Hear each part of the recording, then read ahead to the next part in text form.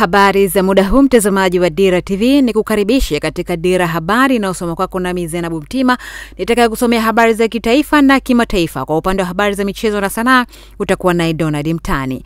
Na moja kwa moja tunaanza na habari za kitaifa, na habari inayosema ili kuendana na ukuaji teknolojia ya habari na mawasiliano TEHAMA hapa nchini, shirika la kimataifa linalotoa cheti cha TEHAMA kupitia kwa mwakilishi wake mkuu Edwin Masanta amesema wanafunzi, vijana na watumiaji mbalimbali wa TEHAMA wanatakiwa kupata mafunzo katika chuo cha ICDL Africa kinachotoa kozi za ndani na kimataifa. Amesema kuwa kwa kupata mafunzo hayo kutasaidia vijana wengi kuendelea na teknolojia inayofundishwa na vyuo vingine huko ulimwenguni, hivyo kuwataka vijana wa Kitanzania kuchangamkia fursa hiyo. Tumeona ni vyema kupunguza gap iliyopo. Na njia mojawapo ya kupunguza gap iliyopo ni kuleta mtaala mmoja kwa ajili ya kutoa mafunzo ya kompyuta dunia nzima.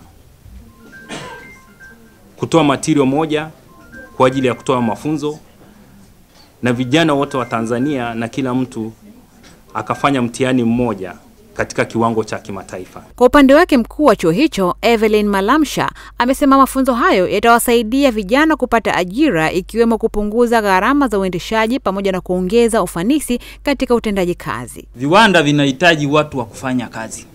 Hasa wale watu watakaofanya zile kazi lazima wawe na right skills. Nikiwa na maana ya digital skills. Nikiwa na maana kwamba kama kuna kijana ameajiriwa hata kama ni secretary tu, angalau ana basics za kuoperate scanner pale, basics za kuoperate ile printer yake. Utashangaa mtu ameajiriwa kama secretary lakini ana haiprinti, hajui kwamba ile printer imekuwa paused. Na taarifa nyingine ni kwamba afya ya mwenyekiti wa Chama cha Demokrasia na Maendeleo Chadema Freeman Mbowe imeimarika na sasa ameruhusiwa kutoka hospitali ya taifa Muhimbili alipokuwa akipatiwa matibabu. Mbowe aligundulika kupatwa na uchovu ambao ndio uliosababisha kupoteza fahamu akiwa nyumbani kwake jijini Dar es Salaam usiku wa kuamkia jana. Na wajasiriamali pamoja na wafanyabiashara wadogo kote nchini wanapatiwa mikopo yenye riba na masharti nafuu mara baada ya benki ya Exim Tanzania kusaini mkataba wenye thamani ya shilingi bilioni 75 ambazo zimelenga kuinua kipato kwenye makundi hayo. Akizungumza na Dira TV mara baada ya kusaini mkataba huo kutoka benki ya FMO ya Uholanzi, naibu mkurugenzi mtendaji wa benki ya Exim Tanzania JAFFARI MATANDU amesema wameamua kuwakopesha wafanyabiashara wadogo kwa kuwa ni sekta muhimu ambayo wafanyabiashara wakubwa huwategemea. Mkataba huo ni wa kiasi cha kama shilingi bilioni 75 ambazo ni dola milioni 35. Na kwa kifupi mkopo huo sisi utatusaidia kwenye kuendeleza sekta ya wafanyabiashara wadogo na wale wakati ambao tunawaita SME. Amesema fedha hizo zitaanza kutolewa kwa matawi yote ilipo benki ya Exim baada ya wiki 6 tangu kutiwa saini kwa mkataba huo, na kuwataka wananchi kujitokeza kupatiwa fedha hizo.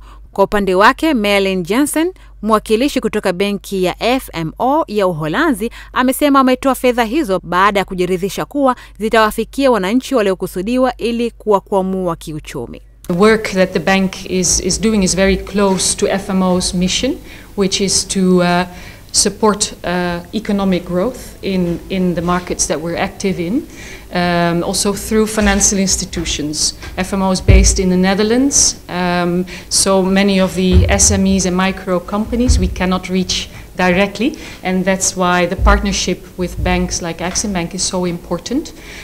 Upungufu wa elimu kwa watumiaji na baadhi wataalamu wa nishati ya umeme imetajwa kuwa sababu inayorudisha nyuma maendeleo kuelekea Tanzania ya viwanda. Akizungumza na Dira TV, mhandisi mshauri wa umeme Warda Esther kutoka Gired Consulting Engineers Limited amesema kuelekea katika mashindano ya ubunifu yatakayoanza siku ya Alhamis ya tarehe 21 hadi 23 Juni, atawashauri wananchi juu ya misingi ya umeme bila malipo. Matumizi sahihi ya umeme, elimu yake bado haipo kwa watumiaji, hata wataalamu wenyewe. Kuna sehemu bado elimu inapwaya. Ndio kaonekana kwamba huu utakuwa ni ubunifu sahihi ili tunapoelekea kwenye uchumi wa viwanda tuwe na elimu sahihi. juu ya matumizi ya umeme. Kuna vitu vingi ambavyo vinaweza vikasababisha umeme huu tunaoshangilia kila siku lakini bado ikawa hatari kwetu. Aidha, amesema ili jamii iweze kupata maendeleo kwa kasi, haina budi kuwekeza katika kuelewa misingi ya umeme ili iweze kuokoa maisha ya nishati pamoja na mali. Watu wengi sana hawakumbuki kuangalia mifumo ya umeme ina hali gani kadri siku zinavyozidi kwenda mbele. Mtu ataweka umeme mwaka wa kwanza mpaka wa 10 wa 20, labda itokee tu kaiacha au imetoa moshi na kuunguza nyumba, ndo tutajua ni hitilafu ya umeme. Wajawazito wameshauriwa kuhudhuria kliniki mapema ili kuanza uchunguzi wa afya zao kwa lengo la kuepusha na kuzaa watoto njiti. Wito huo umetolewa na mkurugenzi wa shirika lisilo la kiserikali la utoaji elimu ya malezi juu ya utunzaji wa watoto njiti, Happiness Mabula, ambaye amesema ni wakati wa wazazi kufahamu visababishi vya kuzaa watoto njiti na kwamba waondokane na dhana potofu kuwa wamerogwa. Akizungumza katika maadhimisho ya siku ya mtoto wa Afrika yaliyofanyika mwishoni mwa wiki iliyopita, mkurugenzi wa shirika lisilo la kiserikali la utoaji wa elimu ya malezi juu ya utunzaji wa watoto njiti, Happiness Mabula, amesema wakati sasa umefika kwa wazazi kufahamu visababishi vya kina mama kuzaa watoto njiti na kwamba waondokane na dhana potofu ya kuwa wamerogwa. Lakini niliamini kuwa jamii haiamini kwanza kama mtoto njiti anaweza kuishi. Jamii inaamini ukizaa ndebile ni kwamba umerogwa. Si kweli. Kuna changamoto nyingi ambazo zinasababisha mtoto azaliwe ndebile, ikiwemo upungufu wa damu, malaria kali, magonjwa ya zinaa na pressure au shinikizo la damu. Kwa hiyo mnatakiwa kuhudhuria kliniki ili muweze kushauriwa mara kwa mara. Mfuate zile taratibu, hatimaye msiweze kuzaa watoto kabla ya wakati. Hawa watoto wanakufa sana kwa sababu kwanza njia za kuwatunza zinakuwa hafifu. Wazazi wengi hawana maelekezo mazuri, kwa sababu mpaka sasa naamini jamii nyingi inawatunza watoto kwa kuchemsha maji ya moto, kuweka kwenye chupa za dasani, alafu mtoto unamweka kwenye boksi, alafu unaweka zile chupa pembeni ili aweze kupata joto. Lakini kuna njia moja ambayo ni kangaroo method, mzazi akielekezwa anaweza kuitumia, ambayo ni rahisi kwa mazingira yote, haijalishi upo kijijini au mjini. Njia hiyo ni ya kumweka mtoto tumboni, alafu unamfunika na nguo nyingi ili aweze kupata lile joto la mama. Mama unakuwa hujavaa nguo na mtoto pia anakuwa hajavaa nguo. Kwa hiyo unapomweka tumboni unamsababisha apate lile joto lako moja kwa moja, ambalo linamsaidia kuweza kustahimili kupata ule uzito ambao unatakiwa. Katika maadhimisho hayo, wadau mbalimbali wa masuala ya watoto walijitokeza, na hapa Dira TV inaongea na mkurugenzi wa shirika lisilo la kiserikali linalohudumia watoto waishio katika mazingira magumu la Bright Light, Matthew Daniel, juu ya changamoto wanazokutana nazo watoto. Tumefanya zoezi la kubaini watoto mtaani kwa kushirikiana na halmashauri ya mji mwaka 2013 na tukapata jumla ya watoto 83, wawili wa kike na 81 ni watoto wa kiume. Tukafanya zoezi la kuwaunganisha na familia zao na wakabaki watoto 46. Ndani ya watoto 46 kuna wale ambao hawakuweza kutambua kwao. Baada ya kushindwa kutambua kwao, kuna wale ambao tuliwachukua jukumu la kuwasomesha na mpaka sasa wanasoma, wengine wamefika sekondari. Izengo Pole ni afisa maendeleo ya jamii katika halmashauri ya mji wa Geita, amesema takwimu zinaonyesha katika mji wa Geita 30% ya watoto wa kike hubeba mimba kabla ya wakati na hivyo kukatisha masomo yao. Hali hiyo ni mbaya kwa jamii na kuwaasa wazazi na walezi kuwalea watoto kwa kufuata maadili na mila za Kiafrika. Aidha, amewaomba wazazi kuwa na vipaumbele kwa watoto wawapo katika kipindi cha likizo. Kiwango cha watoto wanaoathirika na mimba za utotoni katika mkoa wa Geita ni 31.6. Kiwango hiki ni kikubwa kinachohitaji ushiriki wa dhati na uwajibikaji wa kila familia na mpenda maendeleo kukomesha hali hii. Watoto wanakatisha ndoto zao, zingewasaidia kuwa watendaji wakubwa na kuendelea kuleta chachu ya maendeleo ya nchi yetu. Kwa uzoefu, watoto wa mitaani wamekuwa wakiongezeka katika kipindi cha mwezi wa 6 na 12, ambapo ni kipindi cha likizo. Nitoe rai kwa walezi na wazazi kuwapatia watoto ratiba nzuri wanapokuwa likizo ili kupunguza wimbi la watoto wanaozurura mitaani. Naye diwani wa kata ya Nyanguku katika halmashauri ya mji wa Geita Elias Ngole amewataka wazazi kutowafanya watoto kama vitega uchumi na badala yake wawawekee kipaumbele cha elimu. Lakini anapotoka shule ni wajibu wetu wazazi kuhakikisha tunakagua tarehe ya leo umeandika wapi na ni kwa nini umekosa. Tukifanya hivyo tutakuwa tunamtendea haki mtoto wa Geita, mtoto wa Nyanguku, mtoto wa Afrika. Nachukia sana ninapokuwa natembea huko naona watoto wako kwenye kuchunga ng'ombe. Mtoto mwingine ana miaka 8, ukimuuliza unasoma la ngapi anakuambia sijaanza shule. Ndugu zangu, hatumtendei haki mtoto huyu wa Afrika. Rozi Mweko, Dira TV, Geita.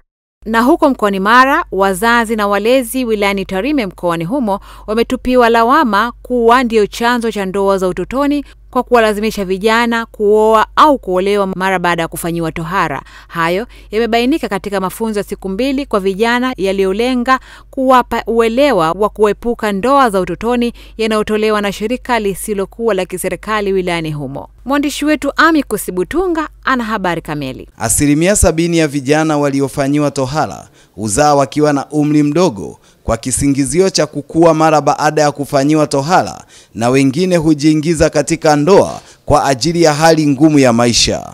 Mimi ninaona hizi ndoa za utotoni zinatokana na umaskini kutoka kijijini.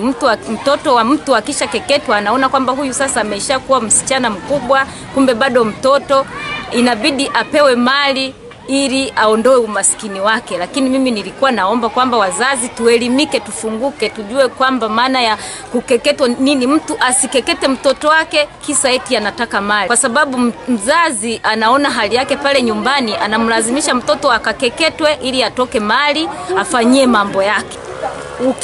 Ukisha mwekea kile kitendo cha ukatili, ukamkatili mtoto kiasi kwamba hiyo inakuwa si haki yake. Mtoto anastahili kupewa haki yake, hususan watoto wa kike.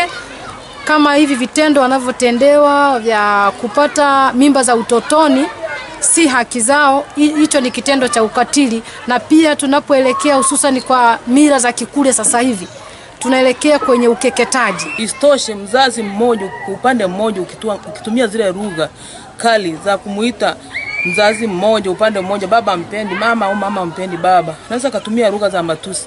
Kwa hiyo mtoto anavyokuwa mle ndani akiwa mkubwa atafuata ile lugha ya matusi ya kutompenda baba au ya kutompenda mama. Valeriani Mgani na Ostach Mirigo ni waratibu wa mafunzo hayo, wanabainisha lengo kuu la mafunzo hayo. Lengo kubwa la kufanya semina na hawa wazazi ni kwamba tunataka tuwajengee uwezo, kwa sababu watoto wengi sana wanakosa malezi ya wazazi kwa sababu wazazi hawana zile skills au hawana zile mbinu nzuri za kuweza kuwahudumia watoto wao. Hivi tumeamua tufanye nao mafunzo, tufanye nao semina ili waweze kuwahudumia watoto wao, na pamoja na kuwahudumia watoto wao waweze kuepukana na ukatili wa kijinsia kwa watoto. Watoto wengi ambao wanapata watoto wanakosa malezi ya namna ya kulea watoto wao. Na kubwa zaidi ni kwamba wazazi tulionao ni wale wazazi ambao pia wamepata watoto wao wengine chini ya miaka 18. Kwa hiyo ni watoto wazazi ambao wana watoto. Mafunzo hayo yamekutanisha wadau 80 kutoka kata 10 wilayani Tarime.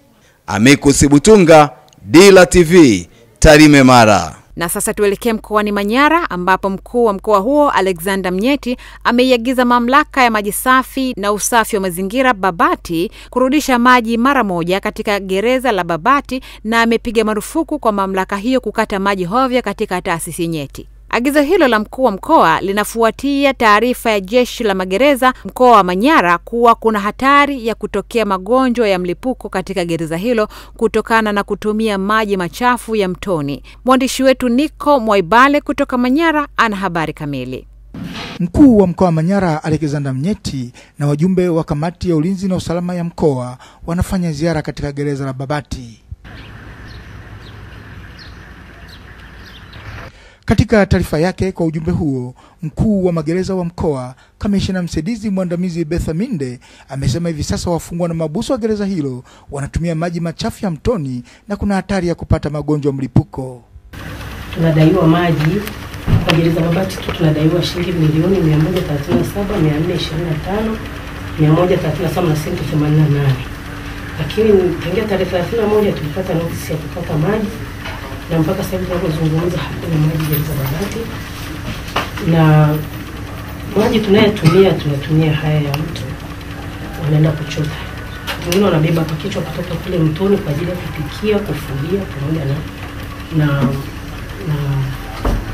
na kuogea.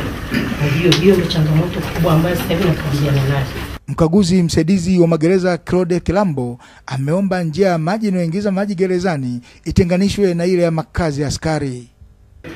Maji machafu watu wanaoga mle, afu haja nyinyi binadamu kama huyu, kwa kweli ni huruma sana mkuu. Tunakuomba sana. Kutokana na hali hiyo, mkuu wa mkoa amemwita kaimu mkurugenzi wa Bawasa mhandisi Rashid Charahani na kutaka kujua ni kwa nini anakata maji gerezani. Waziri ametoa agizo jingine. Amesema mamlaka ikusanye madeni yake yote bila kujalisha ni ya serikali ama ni ya mtu binafsi. Kwa wakati mwingine sisi tunashindwa kabisa kujiendesha mkuu. Mpaka hivi tunapozungumza na sisi tumekwama kabisa, kuna huduma nyingi tumeshindwa kuendesha kwa sababu mapato hayapo. Pamoja na maelezo hayo ya mkurugenzi wa Bawasa, mkuu wa mkoa Mnyeti amepiga marufuku Bawasa kukata tena maji katika gereza hilo. Watu watakufa mle. Na ukisikia gerezani usije kadhani kila mtu ana makosa kule ndani. Wengine hawana kosa kabisa. Wapo wanasubiri haki itendeke. Wako waliohukumiwa kwa njia za rushwa, kwa sababu wote tunafahamu watu wanafikaje huko tunajua. Sasa kwa misingi hiyo kule gerezani sitaki kusikia maji yamekatwa. Watu wakianza kufa na kipindupindu wala huwezi kuulizwa wewe. Haulizwa mimi. Mimi ndo nimekabidhiwa watu. Akifa mtu mmoja na kipindupindu, hata hii ajira nilionayo hapa utakaa uisikie. Na ndio maelekezo ya Mheshimiwa Rais, hataki kusikia mtu anakufa na kipindupindu na sisi tupo eti kwa sababu ya milioni 130. Hapana. Kutoka Babati mkoani Manyara, ni mimi niko Mwaibale wa Dira TV. Na huo ndo mwisho habari za kitaifa. Na kwa upande wa habari za kimataifa, utawala wa Rais wa Marekani Donald Trump unazidi kushutumiwa kuhusiana na sera yake kuhusu wahamiaji ambayo imepelekea maelfu ya wazazi kutenganishwa na watoto wao mipakani. Trump ambaye amewashutumu wa Democrats kwa sera hiyo iliyowatenganisha watoto 2,000 na wazazi wao katika kipindi cha wiki 6 zilizopita, ameonya kuwa wahamiaji wanaweza kuwa wauaji, wezi na wahalifu wengine, na kusisitiza kuwa Marekani kamwe haiwezi kuwa kambi ya wahamiaji au kituo cha kuwashikilia wakimbizi, akitolea mfano wa Ulaya alikodai wahamiaji na wakimbizi wametatiza hali ya kawaida ya maisha. Awali alidai kuwa viwango vya uhalifu Ujerumani vimeongezeka kutokana na sera yake ya kuwaruhusu zaidi ya wahamiaji milioni 1 kuingia nchini humo mwaka 2015. Na huko China, kiongozi wa Korea Kaskazini Kim Jong-un anafanya ziara yake ya siku 2 nchini China kuanzia leo, ikiwa ni wiki moja baada ya kufanya mkutano wa kilele wa kihistoria na rais wa Marekani Donald Trump nchini Singapore. Ziara hii ya Kim nchini China ni ya 3 tangu mwezi March mwaka huu, na anatarajiwa kumwarifu rais wa China Xi Jinping kuhusu yaliyofikiwa katika mkutano wa Singapore.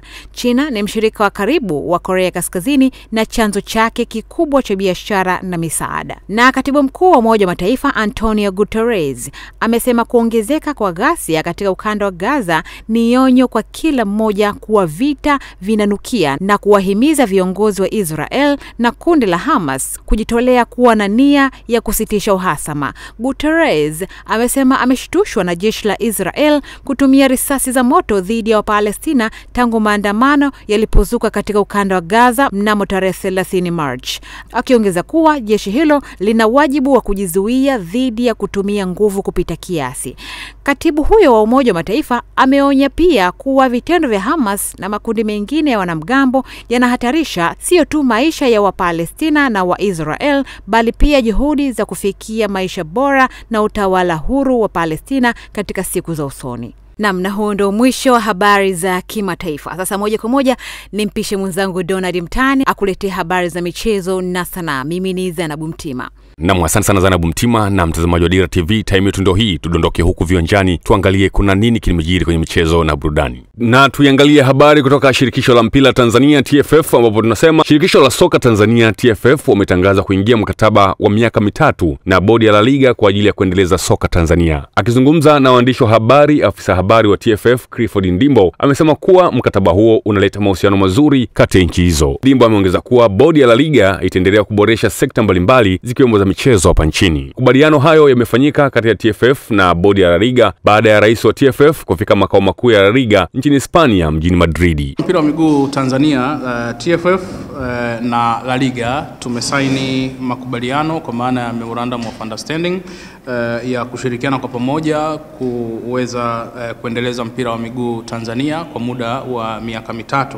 Na hafla hiyo ya utiaji saini imefanyika jana kwa maana ya Juni 18 ya mwaka huu, ikifanyika kwenye makao makuu ya La Liga Madrid nchini Hispania, ikiwa imehudhuriwa na rais wa La Liga Javier Tebas, lakini pia vile vile ikiwa imehudhuriwa pamoja na mkurugenzi wa maendeleo kimataifa wa La Liga Oscar Mayo, lakini pia mwakilishi wa La Liga Tanzania Sami Hanane, alikuwepo pia rais wa TFF ndugu Wale Skaria, na alikuwepo pia ofisa mtendaji mkuu wa bodi ya ligi Mr. Boniface Wambura. Hii ni hatua nyingine kwa La Liga kujikita kwenye maendeleo ya mpira wa miguu duniani, na nia yake ni kuweza kushirikiana na taasisi mbalimbali katika maeneo husika kama ambavyo wamefanya pamoja na sisi. Lakini kupitia makubaliano hayo La Liga itaisaidia na kuiongoza TFF katika mchakato wa kuwa ama kutengeneza ligi ambayo inajitegemea. Na sanjari na hilo, taasisi zote mbili pia zitakuwa na mikutano pamoja na semina mbalimbali ambazo hizi ni kubadilishana uelewa wa mchezo husika katika maeneo ya masoko. Maeneo mengine ni pamoja na eneo la uongozi wa fedha, eneo la utawala pamoja na eneo la mipango ya mashindano. Na taasisi hizo pia zitashirikiana katika uzoefu na utaalamu katika kuendeleza mpira wa wanawake, lakini pia vile vile kuanzia soka la chini kwa maana ya grassroots. Na eneo jingine ni lile la shughuli za kijamii kwa maana ya kwamba La Liga pamoja na TFF kushirikiana kwa pamoja katika miradi pamoja na shughuli mbalimbali za maendeleo ya kijamii. Na makubaliano hayo pia yamelenga katika kuhakikisha mchezo huo unakuwa safi kwa maana kwamba masuala ya kibaguzi yanakuwa hakuna, mambo yasiyofaa katika michezo pia vile vile yanakuwa hakuna, upangaji wa matokeo pia unakuwa hakuna, na vitu kama hivyo. Na itakumbukwa kwamba makubaliano kama haya pia yameshawahi kufanyika kimataifa kwa maana kwamba katika maeneo mengine mbalimbali La Liga wakiwa wamefanya hivyo. Itakumbukwa Mei 2017 walishawahi kufanya makubaliano kama haya na chama cha soka cha pale Afrika Kusini SAFA, lakini pia imewahi kufanya na bodi ya ligi ya pale nchini Kenya kwa maana ya KPL. Habari nzuri kwa wadau wa michezo na bila shaka tutaona mafanikio yake muda sio mrefu. Tuendelee na taarifa yetu ya habari. Timu ya taifa ya cricket wameanza kujiandaa na mashindano ya kimataifa yanayotarajiwa kutimua vumbi mwezi wa 8 nchini Afrika Kusini. Akizungumza na Dira TV, mchezaji wa mchezo wa cricket Shahid Ratansi amesema wameamua kuweka kambi mapema kwa ajili ya kujiandaa vema na mashindano hayo, na Watanzania watarajie timu yao kuibuka na ushindi wa mashindano katika cricket. Sasa sisi leo tunacheza mashindano ya kirafiki ili tujijenge, na kuna uchaguzi ya wachezaji ambao wataenda South Africa kuchezea timu ya taifa, na tunajijenga tu ili tuchaguliwe.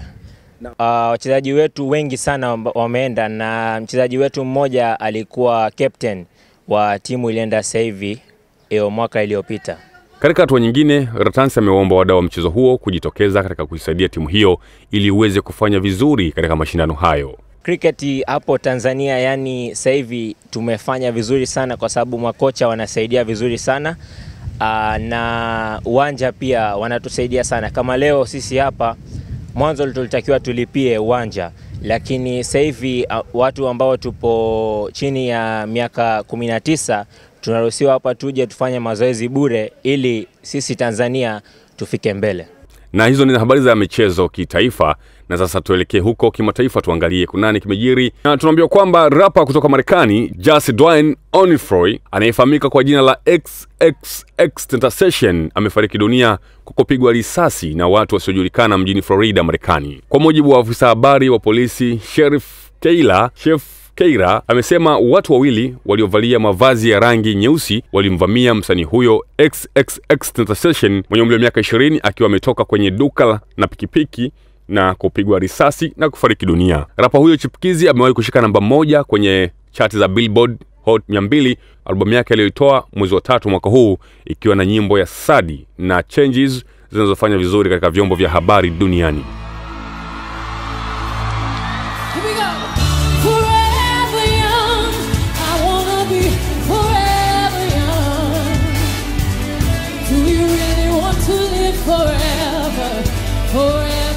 Na ikiwa siku 2 zimepita tangu Jay-Z na mkewe Beyonce waachia albamu yao ya pamoja ya Everything is Love ambayo hadi sasa inafanya vizuri kwenye soko, hatimaye Mr. Carter amekwara dili lingine kubwa. Jay-Z ametangazwa rasmi kuwa afisa ubunifu wa ushauri na kampuni ya mavazi ya Puma kwenye kitengo cha mpira wa kikapu. Mkurugenzi wa kampuni hiyo Adam Patrick amesema kuwa Puma wameamua kumchagua msanii huyo wa Marekani Jay-Z kuwa mbunifu na mshauri wa makampuni kutokana na kujulikana kwake duniani. Mtazamaji, mwisho wa taarifa ya habari kwenye upande wa michezo na burudani, ni kurudisha kwako Zainab Mtima.